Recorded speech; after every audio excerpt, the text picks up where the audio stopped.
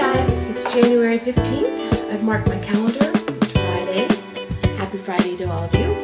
And I think in the last video I told you the next video I did would probably be in my calendar that Kathy Hand gave me last year. The one she gave me this year, we just started marking in. And I said I was going to do the January page. But I have gotten sidetracked. Let me look at it real quick. Maybe the next video. I've gotten sidetracked and I want to do the Mission Inspiration January event that's going on with Mike Deakin. He has me inspired to follow his 10-point instruction list for a top secret confidential mission inspiration for January 2016. So that's what we're going to do today. I just feel like playing a little bit of fun. All right, the first thing he says to do, and I'm going to link his channel below so you'll know who he is if you don't know who he is. I just found him myself.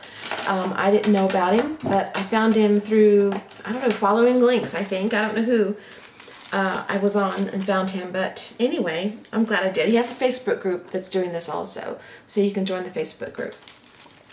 The first step is to apply patterned underpaper or tissue. And then the second step is to apply a thin coat of gesso, and then you're to use 2 rubber stamps, and then you're to add torn strips of book text. Then you're to add 3 collage elements, 3 colors of your choice, make marks with white or black paint, add a quote or a phrase, add doodles in black or white or both, and add drips or splatters. So I'm going to put this in fast forward while I do all these steps. You will be able to find all this information on his video channel, on the video he did for this. You'll be able to find it on his Facebook page, and I'm going to link all that below. And I'm just going to do the process and go through everything, because if I do it step by step like I normally do, it'll take a long time, and it's already late in the afternoon. I'm just getting started in here. It's already after 2 o'clock, and so I only have like an hour maybe to do this. So I want to do it in fast forward so you can see how it goes. Okay, so let's get started, and at the end I'll come back and say hello and goodbye and all that stuff. Okay, let's get going.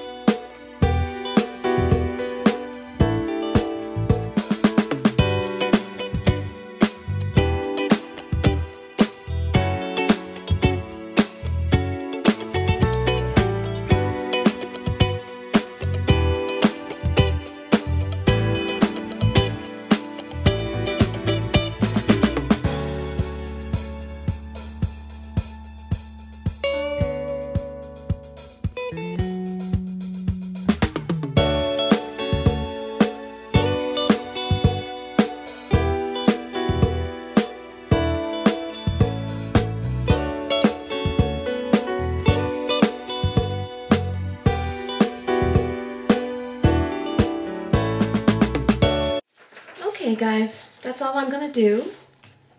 I have not signed it yet. It's still wet from the splatters. I will probably, once it's dry, I might add a few more splatters because some of them are kind of gathering together. I still like it this way, but I'll see what happens after it dries. I'm gonna let it dry naturally. After it's dried, after the splatters are done, if I add more, I'll go over it with a coat of sealer. And I think I'll just call it done because I'm trying to follow the rules. I'm not going to do anything more to it. My natural instinct would be to do more, but I'm not going to do any more. Let me show you a close-up real quick while it's still drying. I'll go over the list real quick with you since I went and fast forward. Apply patterned under paper or tissue. You saw me use the first paper. That was a jelly print. I don't know if it was an actual print that I made or one of those leftover prints. I think it was a leftover, like I had used my stencils on my jelly plate and then dabbed it off onto a deli paper. So I think that's what that was, just a leftover, but it had a lot of stuff on it, so I laid that down first. And you can still see it through here. You can still see some of the red poking through, which is cool. Cover with a thin coat of gesso, which I did with the card here. That way I got a real thin layer. If you put it on with your brush, you get a little bit of a heavy hand sometimes, or I do, and you might put more gesso on than you want, but I wanted to see through the gesso to the background page that I put on as much as possible, which I did accomplish a little bit. Not a lot, but a little bit, which is good. I'm still happy. So anyway, I spread it on with a card and it put it on real thin. Now on Mike's video, what he did was he watered his gesso down just a little bit. I think he got his brush wet. I'm not sure. You'd have to go check. I don't want to speak for him. But I know that he said something about watering down his gesso just a little bit. I did not water mine down. So that's the way I did mine. The next thing was to use at least 2 rubber stamps. The stamps I used were one of the distress stamps from the collection I always use. Whenever you watch my videos, you'll see me use these all the time. They're no longer available. They are discontinued. They're by Glitz, and I've told you this before, but I'll tell you again in case you're new. Glitz. They're by Glitz. And the glitzatnow.com address that I tried to go to when I was looking for these for someone, it didn't exist, so I don't think that works anymore either, but anyway, I used one of my distress stamps, and then I used this meter stamp looking stamp from Ink and Deakin, and I don't think that it has a name on here. I tried the other day to find a name and I couldn't, so that's what I used for the stamps. Ouch, sorry about that. Add torn strips of book text. I already had some strips in my scrap bin, so I pulled out a bunch of strips. I did not do anything else to them except tear off a little bit of the straight edge. I left them in long strips and just put them across in the center. And I didn't cover the page, so you can see the book text poking through here and some down here around her. Everywhere I left it kind of pale, you can see it poking through, and that's fine. You don't have it all over the page. I was fine with that. I had 3 collage elements I had printed out from free printables somewhere. It's not written on the paper, or I'd tell you. This vintage woman and butterflies, and I cut out 2 butterflies and the woman, so that's 3 elements. And I made one of the butterflies wings for her, and so as you can see, that's where I put them. 3 colors of your choice. I used the Martha Stewart, hang on, let me get them real quick. The Martha Stewart Satin Porcelain Doll, which I love. It's very pale. I like to use this a lot. Spa Blue, which is one of my favorites by Americana. That's one of my favorite colors. And the other color was Apple Barrel Victorian Green. And I basically just put this porcelain color down all over the page, outlined her, and then I came in with this Victorian Green, and I kind of started at the edges and came into the wet paint because it didn't dry real quick. This is a little creamier. Her paint's really creamy, at least this one is, and it's, I don't know, it's just great. I like using it. And then I brought in the blue and kind of brought, different areas of the blue into the page. And then I came back over with this, and you see in the video as I go along, I added more of this and then kind of just blended it all together. So it just had a faded look, like it was a distressed background. Maybe she's sitting in front of an old cabinet or something, and it had been painted Victorian green, later blue, and later beige, and all kinds of colors. You know how that goes. Then the next one was make marks with white or black. I used both. I used one. He said white or black. So I used black, and then I spread it out on my mat, and I took the card and dabbed the edge in, and I just dabbed on the page in different places. And then the next one, add a quote or a phrase. I kind of went with a phrase. It's not really a quote or a phrase, but she just looked like she was daydreaming, and she looked like she had a little book she was reading, or maybe her diary or something like that. So I just printed out the word daydream. I didn't make it fancy, and I printed out the definition of daydream and put it down here along the page. I didn't take the paper and color it in or make it match the background or anything. I like how it stands out. I'm just going to leave it like that. Something simple and basic. This was just for fun, just something to do for play. It wasn't something I wanted to put a lot of time into. That's what I love about these. You can just follow his instructions and just do it. And I've already got a page done. So I really like how that turned out with just leaving it the way it is. Add doodles in black or white or both. So what I did was I took my black pen and I came in and I just scribbled around. Well, first I outlined the word and the definition and part of her body. I wasn't loving doing her body very much, so I kind of left parts of it undone. You really can't tell. And I scribbled in little doodles on the lines. It kind of looks like an EKG reading or something, but then I scribbled a little bit on the edges of the lines around the words and the definition. And then I took my white China marker. What I used for the pen was Pilot Permaball. And for the white, I used my Sharpie China marker. And I just scribbled into the background. And you really can't see it. It just sort of added a little more white to it. Up close you can see it, like right here. I can see it really well. I don't know if you can, but I can.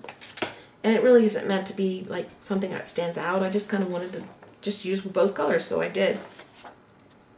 And then add drips or splatters. It's the last one. So I just took my black paint and I spread it out here, watered it down, took my brush and kind of flicked it on in different spots. And you can see where I've done that. So, and because of where I put it and because of how I did it, the type brush I used, I probably should have used a fan brush, which is like this.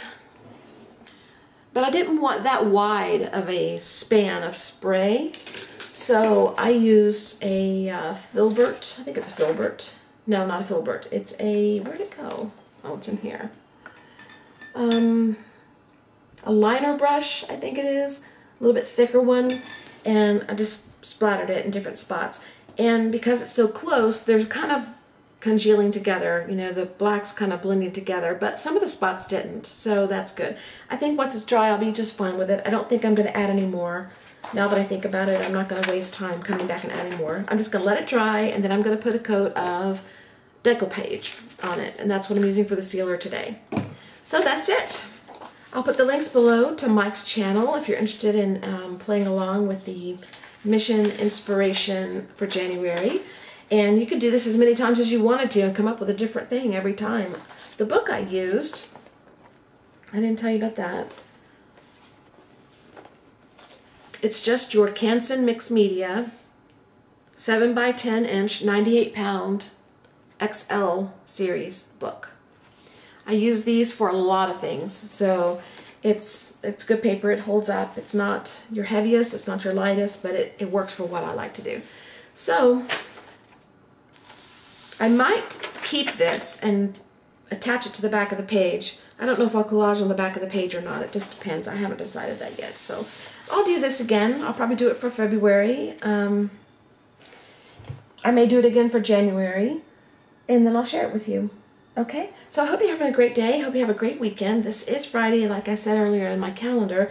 I don't know when I'll get this uploaded. I don't really think I'll have time today. It may not be till next week. So if it was next week, I hope you had a great weekend. And I will talk to you again later, okay? Bye-bye.